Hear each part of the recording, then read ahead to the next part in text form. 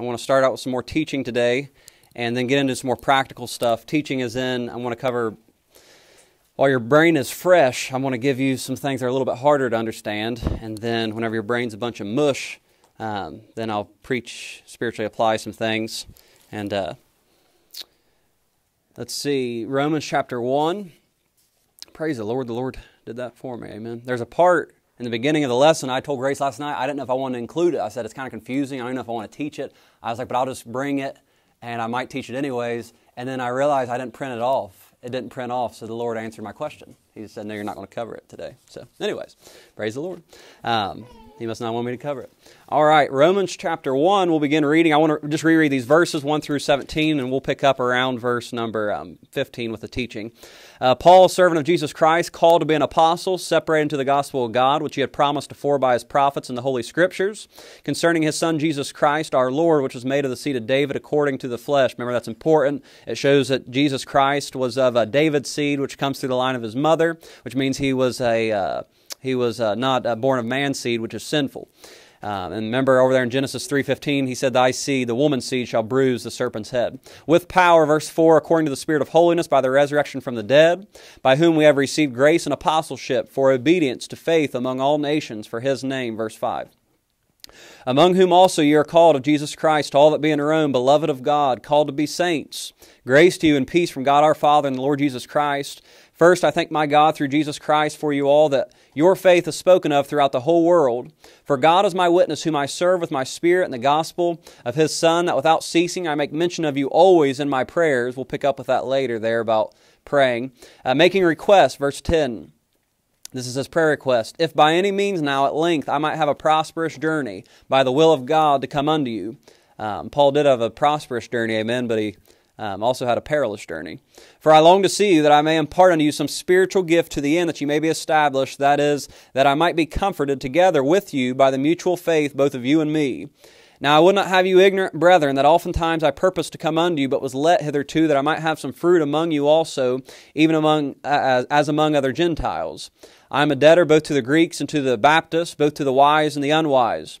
So as much as in me, I am ready to preach the gospel to you that are at Rome also, for I am not ashamed of the gospel of Christ. Amen.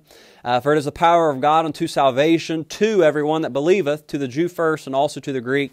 For therein is the righteousness of God revealed from faith to faith, as it is written, the just shall live by faith. Dear Lord, we love you. Thank you, Lord, for loving us, God. Thank you for being good to us. And just pray, Lord, these next few minutes, Lord, you'd help us, God, to get something from your book, from your word.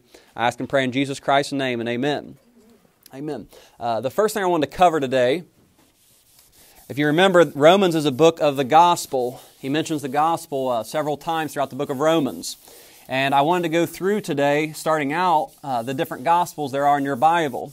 Now, if you remember, I know you know the verse, Romans chapter 10. Blessed are the feet, how beautiful are the feet of them that preach the gospel of peace and bring glad tidings of good things. Glad tidings of good things. The gospel is glad tidings. It's good things. It's good news. It's whenever you're presenting a specific message to people. Now, Galatians 1, 7 through 9, I'm not going to write it down. Galatians 1, 7 through 9 says that if a man preaches another gospel, let him be accursed, meaning let him be damned. Meaning, Paul's warning, if anyone preaches a different gospel than what I'm preaching, let him be cursed. That means there are other gospels. And that's why it's important to understand what the gospels are, what different gospels are. And also not rightly dividing. So we're going to do some rightly dividing today just briefly. I mean, we're only going to scratch the surface. But if you don't rightly divide, that's whenever it brings forth confusion and it brings us forth damnation. The Holocaust came because Hitler wanted to bring in the Third Reich, the Third Reign. Am I saying that right? I'm not German. Reich. It means kingdom or empire. The Catholic Crusades came from them thinking that they were supposed to set up their kingdom here on earth, Christ's kingdom. Charismatics, they take something, a promise that's made to somebody else. They take a gospel message that's taken for somebody else in another time, and they apply it to today. Jehovah's Witnesses do the same thing. Mormons do the same thing. Black Israelites, they all do the same thing. They take promises, gospel messages that are for other people, and they don't belong to them, and they try claiming it for themselves. So, turn over to Matthew chapter 4. Can someone Someone name out a gospel. Oh, you did the same thing your daughter did the other day. Those are the Gospels of the apostles, I guess, Matthew, Mark, Luke, and John. Name the gospel messages. The everlasting gospel? The everlasting gospel, that's one we'll cover. Paul's gospel? Paul's gospel. Paul calls it my gospel, but yes, it is Paul's gospel. I was going to say mine, but... That's what it is in the Bible. The other words are, the other things used are the gospel of God and the gospel of Jesus Christ. Those are the terms you'll find in the Bible, but yeah, Paul's gospel.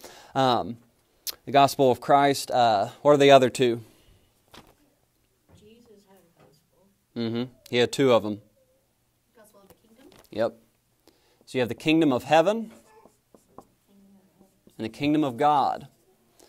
Those are the four gospels that you'll find. Now, Matthew chapter 4, in verse number 23, Jesus went about all Galilee teaching in their synagogues. Oh, he was teaching. I love whenever you hear men say, bless God, he was a preacher. Bless God, that's all I know is to preach. Well, he was also a teacher. Amen. Paul actually told Timothy to teach more than he said preach. If you run the references on teaching and preaching, Paul told Timothy to teach more than he did preach.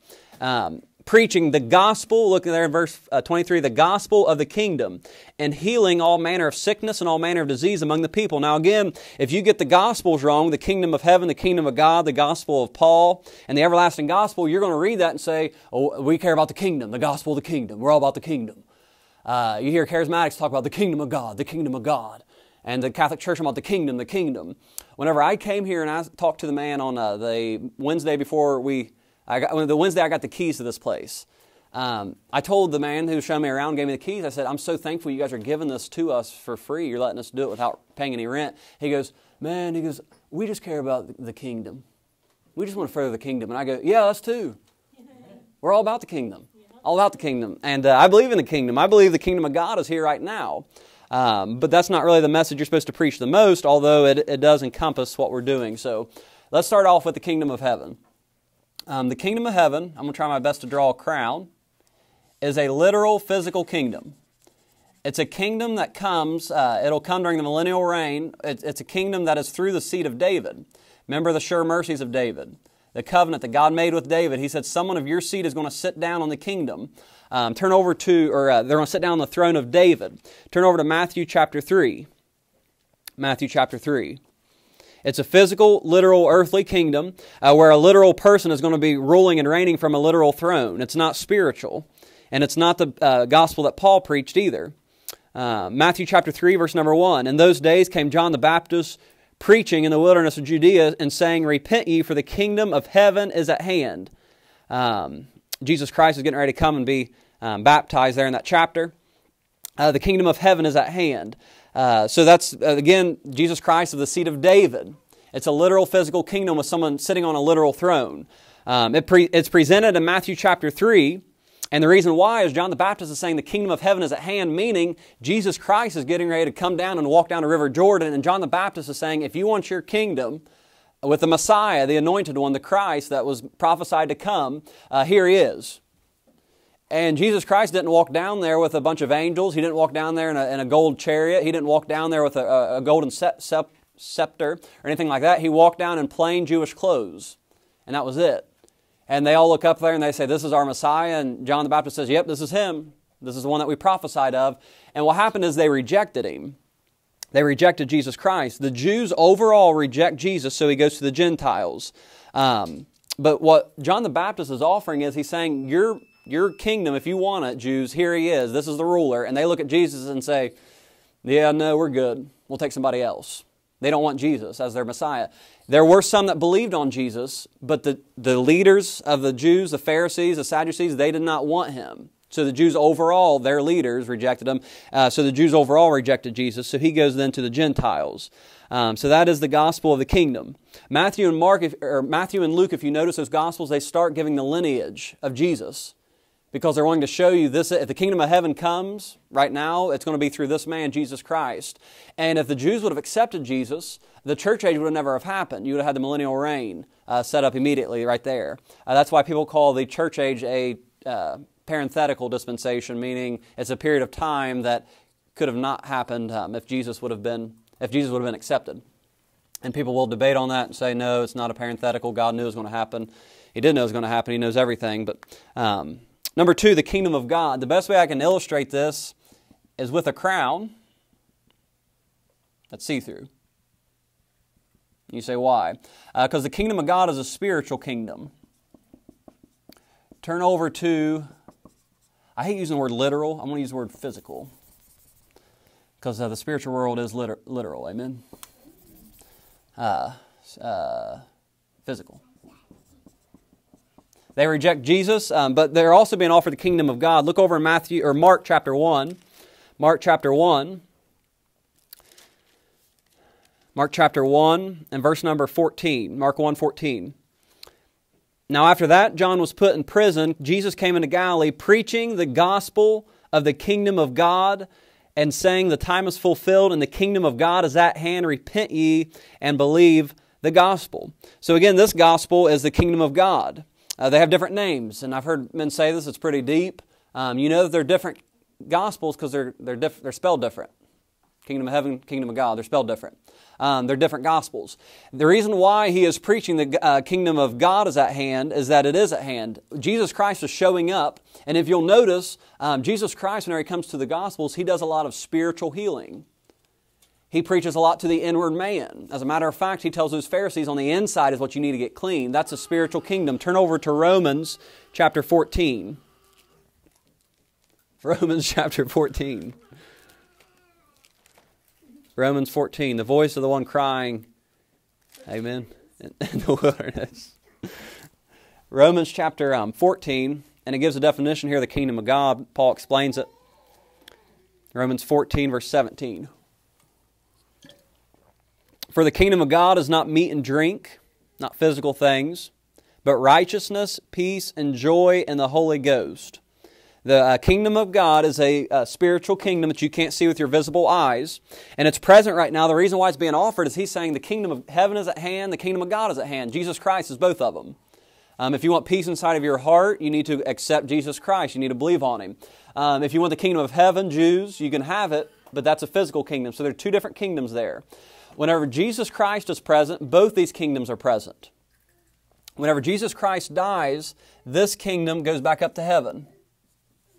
Back up to the clouds. It exists no more.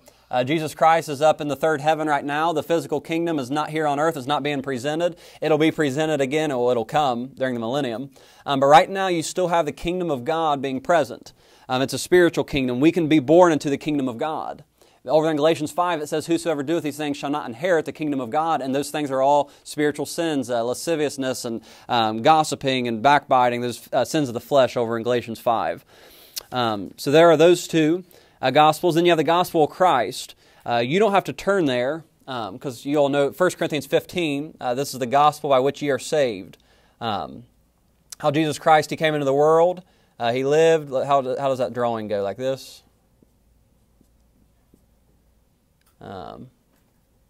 Went to a tomb, a big rock in front of it. Something like that. I've seen people draw it out like that for people.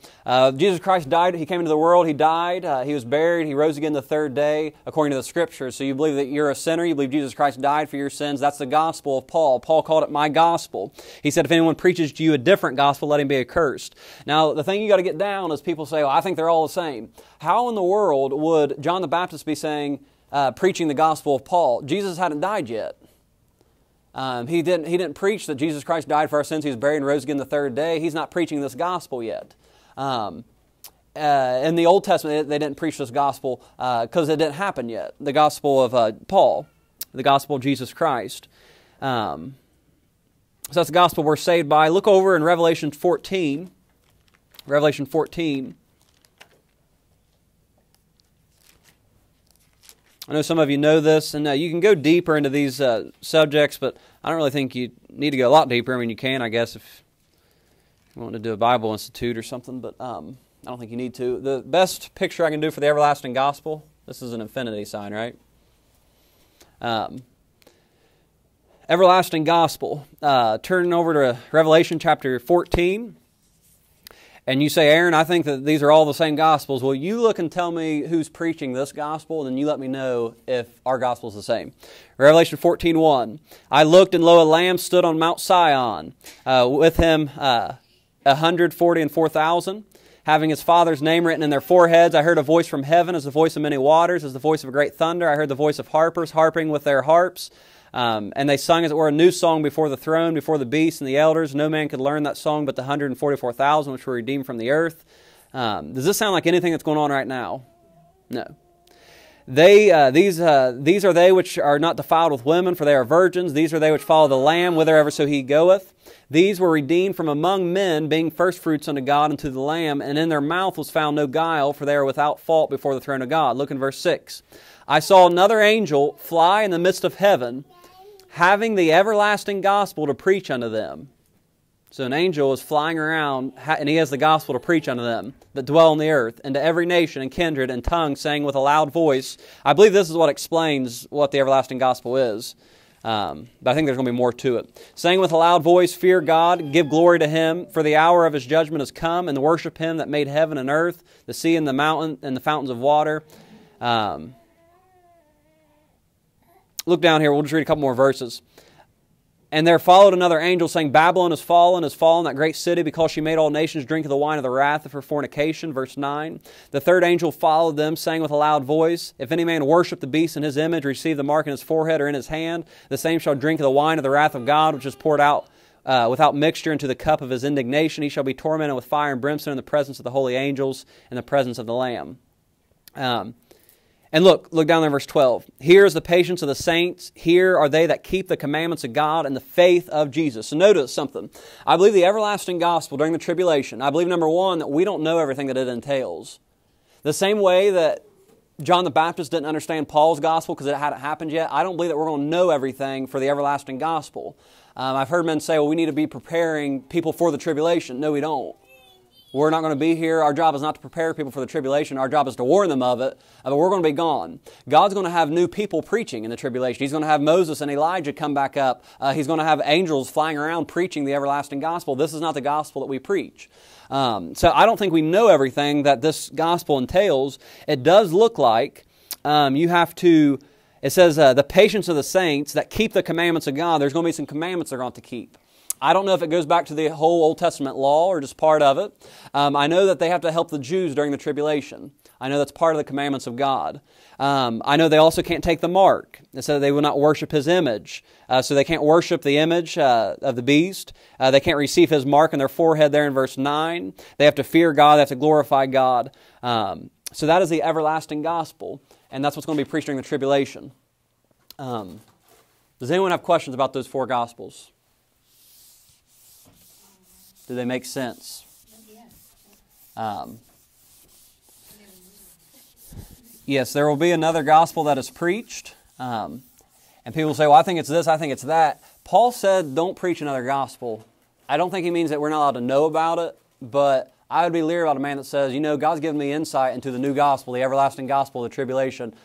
I don't know. It says an angel's going to be flying around preaching it, and God's going to have other men. He's going to have 144,000 witnesses. I mean, I don't think we're supposed to have a whole lot of light on it, but I mean, if you want to study it out more, I would be interested. And we'll study the tribulation at a way later time, and kind of what they're going to have to do during the tribulation to be saved. Turn back over to Romans 1. Romans 1. So, Aaron, are you for the gospel of the kingdom? Yes, I am, the kingdom of God. I'm not trying to bring in an earthly, physical kingdom there right now. That's why you have the Crusades where they went and killed a bunch of people to try to set up their kingdom. Notice something in Romans 1, verse 17. For therein is the righteousness of God revealed from faith to faith, as it is written, the just shall live by faith. The just shall live by faith. Turn over to Habakkuk. Habakkuk chapter 2. It's one of the minor prophets, Nahum, Habakkuk.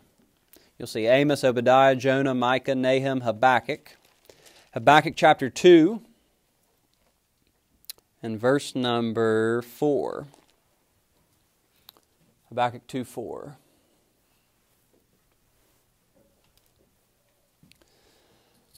Habakkuk 2:4. Am I going too fast for everybody? Is everybody good? We're good. Good? Oh. I don't know if you know this or not, but I did practice it last year. I practiced auctioneering some. $1, $2. And I practiced a little bit I thought it'd be a good skill to have. You never know. But I think it's affected my speaking speed a little bit.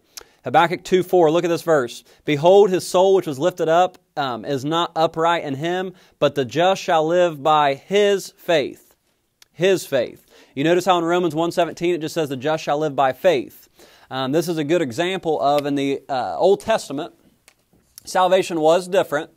And I'm not going to get into a long discussion of it. This was actually what my notes were on that I was going to teach through. I think it gets confusing. I think you can put it simply like this without covering all the different dispensations. In the Old Testament, I believe they did have faith, and I believe that faith led to works.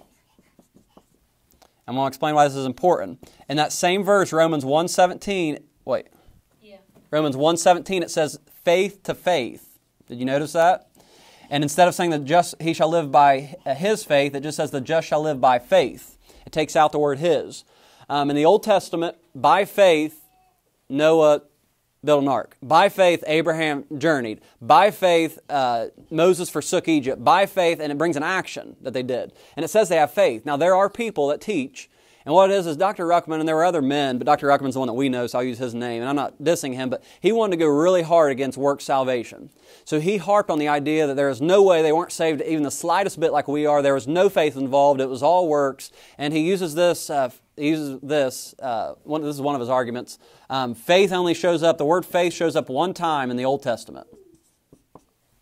And he says in the Old Testament it was works, it was works, it was works. Well, the problem with that is the New Testament tells us that they lived by faith. So that's not right. And also, just because faith only shows up one time, but faithfulness and faithful, they show up numerous times. I forget how much. But those words show up numerous times. Faithful and faithfulness. So they did live by faith in the Old Testament. It's just whenever they had faith in God, they did something with it. They did something physical. In the New Testament, whenever you have faith in the New Testament under this dispensation, your faith leads to faith. Meaning, you have faith. Turn over to Acts chapter 20. Acts chapter 20. Acts chapter 20.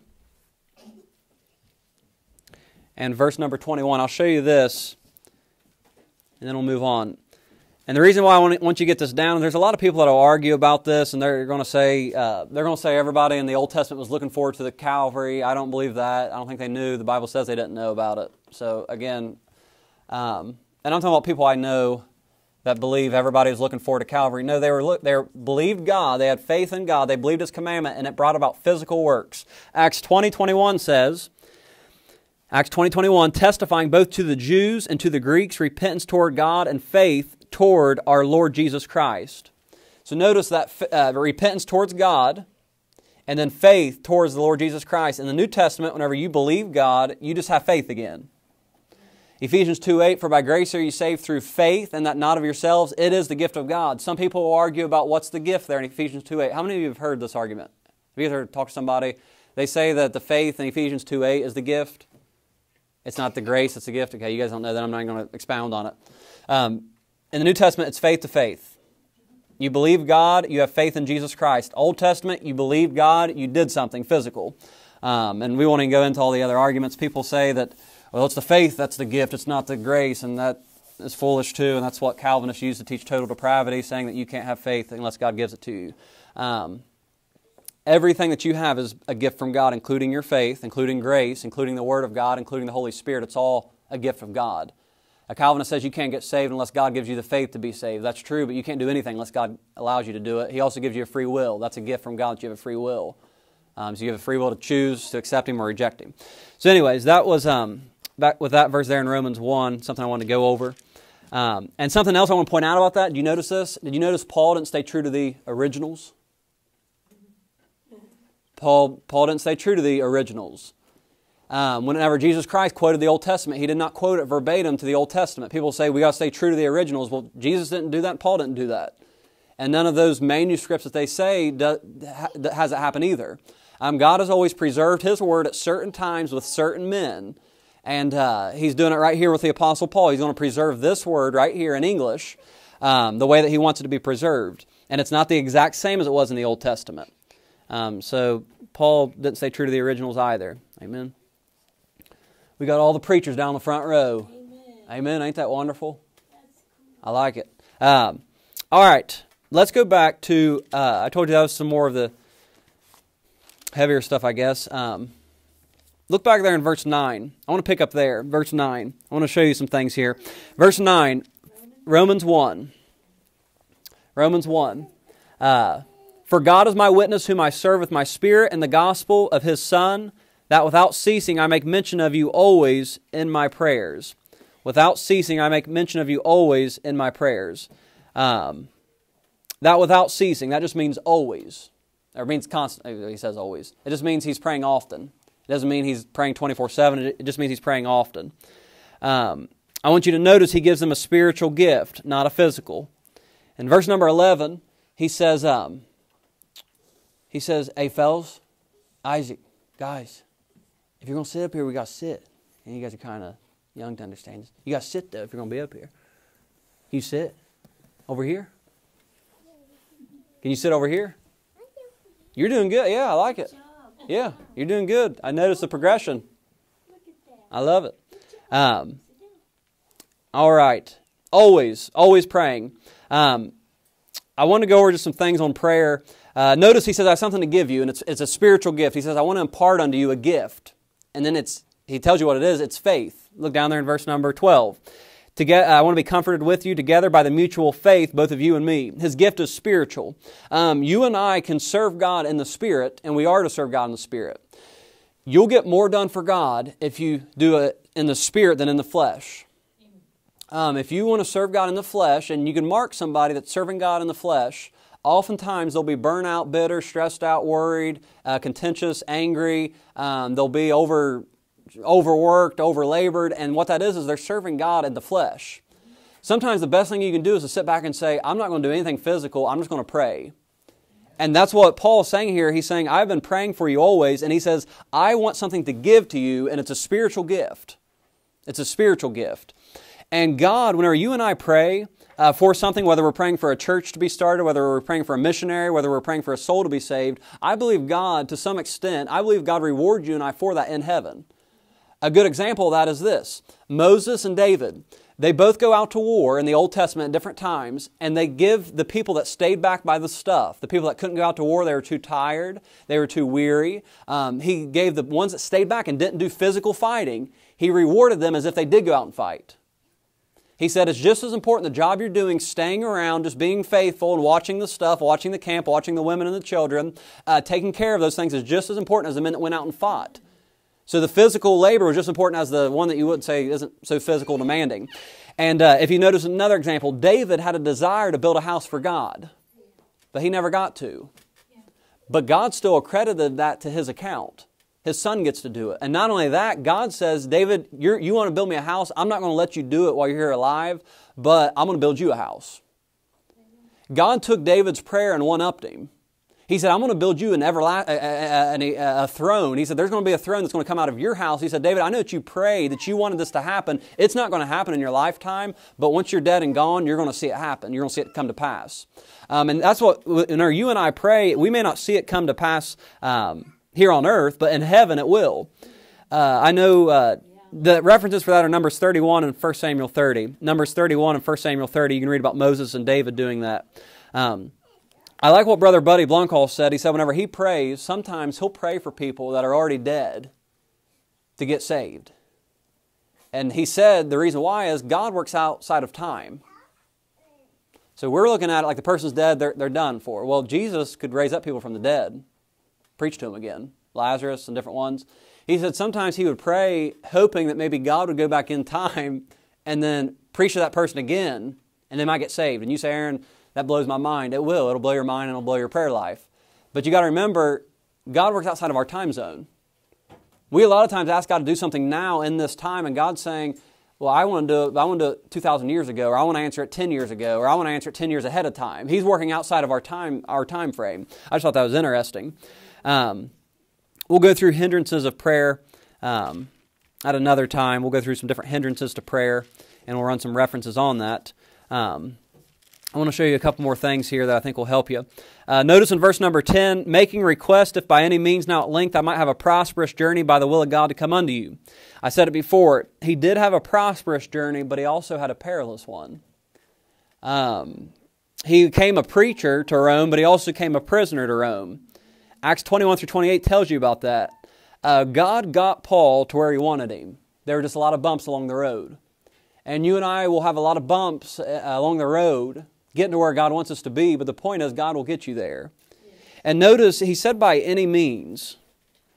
He said, at length, if by any means now, at length I might have a prosperous journey. He's saying, at all cost, whatever I have to go through to get to you and to preach to you, he said, I'm willing to do it.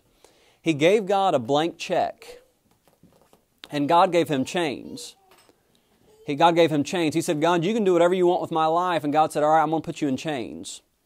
But that's what you and I ought to do with God. Is we ought to say, God, whatever it takes for us to build this church, whatever it takes for me to prepare and to build up whatever it is, my own life, my own spiritual life, God, whatever it takes, at all costs, by any means, I'll do it. And again, Paul didn't go to the place God wanted him to go. All right, let me say this. Paul didn't want to go to the place God wanted him to go. Paul had a burden elsewhere to the Jews, but God wanted him to come to Rome. And God does that with a person. If a person says, God, I'm willing to do whatever you want me to do, even whenever it goes against their will, I believe God will work it to where He gets them to where He wants them to go because they're willing to do it. Now, you and I might have a burden for something and say, God, I really want to do this. And God says, but you told me you would do anything by all means that I asked you to do. So sometimes you'll even battle your own will. You'll go against what you want to do and what God wants to do, but you're still willing to do whatever God wants you to do. I know it's confusing, but that's kind of how the Christian life is. I'll give you an example. Brother, his name is, I think Jack Butts is his name. He's Dilbert Terry's associate pastor. He went down to PBI for 3 years, and he knew he was going to be a missionary. He said, I'm going to be a missionary, I'm going to be a missionary. And he was praying on just a place to go, and he took several missions trips. And one day the Holy Ghost spoke to him. He was praying on it. He was sitting there in the church, and his after services, kids were running around playing, the choir's up there practicing. And the Lord said to him, He said, Jack, He said, what do you want to do? And Jack said, I want to teach the Word of God. I want to see souls saved. I want to build up families. I want to help other people in the church. I want to help a pastor get raised up. And he said, Jack, look around. Jack was helping his pastor. He was helping build a church. He was helping preach and teach the Word of God. He was seeing souls saved and baptized. And Jack said, I realized that everything I wanted was right there. He was willing to go somewhere else, and he wanted to go somewhere else, but God showed him along the way. He said, remember whenever you told me that you would do anything I wanted you to do? I want you to stay here. And there are times in your and I's life whenever we say, God, I'm ready to go. I want to go do something else. I want to go somewhere else. And God says, no, I want you to stay here. And He'll direct you and guide you. So Paul said, by any means, I want to come unto you. And he did come by any means. He came in chains. Look down in verse 11. I love this about Paul. I want you to notice Paul's attitude, his mentality. Verse number 11. For I long to see you, that I may impart unto you some spiritual gift, to the end that you may be established. To the end that you may be established. Notice Paul's attitude. Paul's not like a lot of, I'll call them Bible believers. A lot of times they wear it as a badge of honor, but I'm a Bible believer too. I just don't act like a bunch of my close godly relatives. You notice that Paul liked people. You notice that Paul liked people. He liked teaching the Word of God. He liked fellowshipping with the saints of God. Paul was excited about it. Notice he said, I long to see you. If you notice the whole attitude of Romans there in the beginning, Paul has an attitude of excitement. He has an attitude of excitement. He's excited about what's happening. He's excited about what's getting ready to happen. He's excited about it. And he says, and I long to see you, meaning he missed God's people. He missed being around God's people. And you and I ought to miss whenever we're not around God's people. Look down there and that I may impart unto you some spiritual gift. Notice he had something to give away. He had something to give away. Hey, Isaac, could he stay back there? Sorry. You're fine. Just could he stay back there in the back? Screen if I change. Sorry about that. We'll eventually have something, hopefully soon, in the other room. I was just trying to get down the flow of things. Amen. But sorry about that. Notice he said, I want to impart to you some spiritual gift. Paul had something he wanted to give away to others. He had something he wanted to give away to others. You and I, as Christians, ought to have something to give away. I've seen this a lot of times with different people. And I'll even say preachers. You ever done this? You ever went to a meeting or a preacher's fellowship or something like that, and a preacher gets up and he says, I didn't have anything prepared. I didn't know I was going to preach. And you're thinking, well, it's a preacher's fellowship. That's usually what they do. It always bothers me whenever a preacher doesn't have something to give away. Because that's what he's called to do. He's called to give away something to other people. He's called to have a message to give other people, a sermon to give other people. That's his calling, supposedly, is to have something to give away.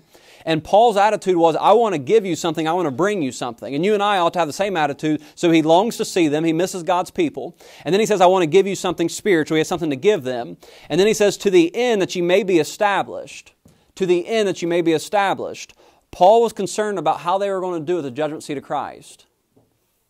He was concerned about them being established in the Word of God, being established in their faith, and doing something at the judgment seat of Christ, being able to have rewards at the judgment seat of Christ. He said, to the end that you may be established. He was concerned about it. And that was his attitude, that was his zeal.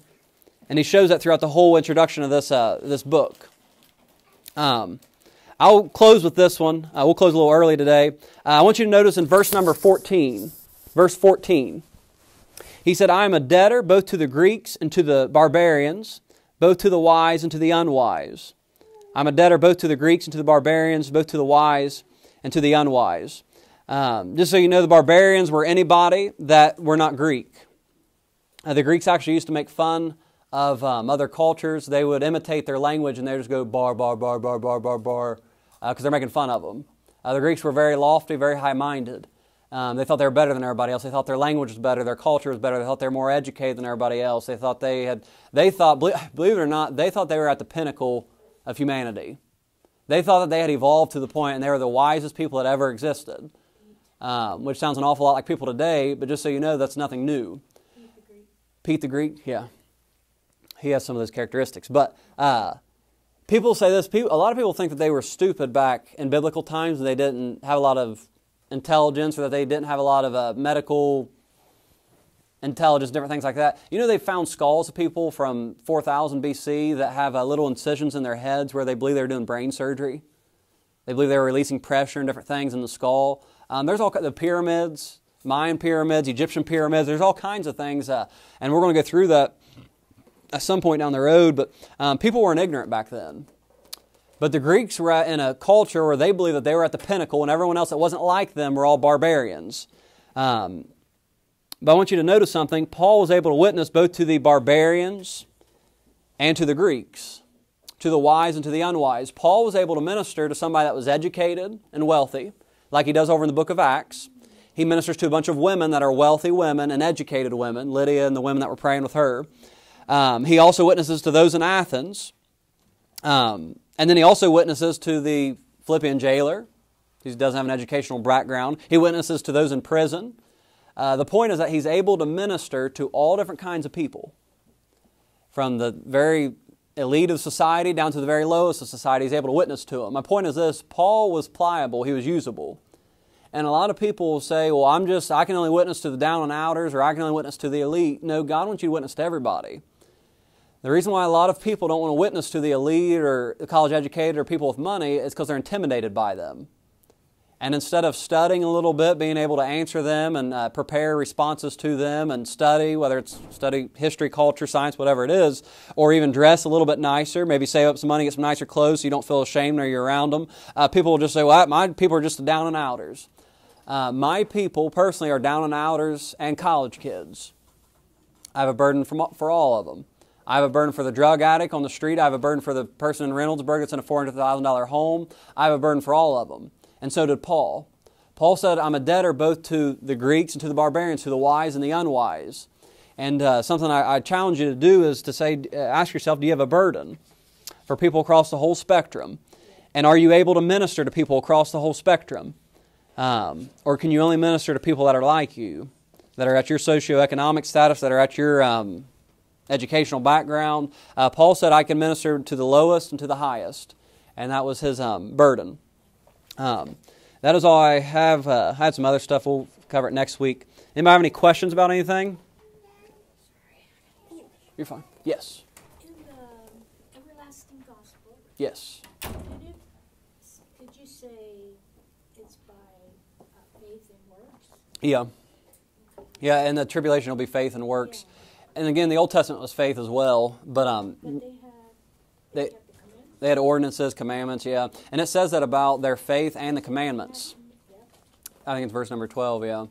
So, and it's interesting. It'll be interesting to see, too, what all they have to keep. I know of a few of them, but what all laws they have to keep. So. But I had heard that before, and I want to make sure that was true. Yeah. Yeah, we'll eventually cover. It kind of, like you said, it goes with the whole. Yeah.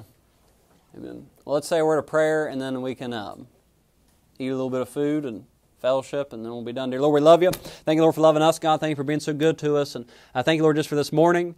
And thank you, Lord, for the lesson. And God, I pray, Lord, you'd help us, Lord, just today, Lord, to serve you, God, to take in the things that we learn and then, God, apply them. Paul knew about the different kingdoms. He knew about the different gospels, Lord. This is why he preached on them and about them. And but, Lord, he also wanted to witness and tell people the gospel of Jesus Christ. Lord, help that to be our focus. And help us, God, to be soul conscious, Lord, this weekend. And pray, Lord, you bless everything that is to follow, Lord. Bless the food and the nourishment of our bodies. And I thank you, Lord, just for the ladies that took time to prepare it. And pray, Lord, that you just bless us now, Lord. We love you. We thank you and praise you. And ask all this in Jesus Christ's name. And amen. Amen. Were you able to hear over there? Yeah. Were you? Yeah, thank you for the baby monitor. You worked very well. Your mom gave them to me 2 years ago. Well, God bless them. I went by there when I went to the restroom.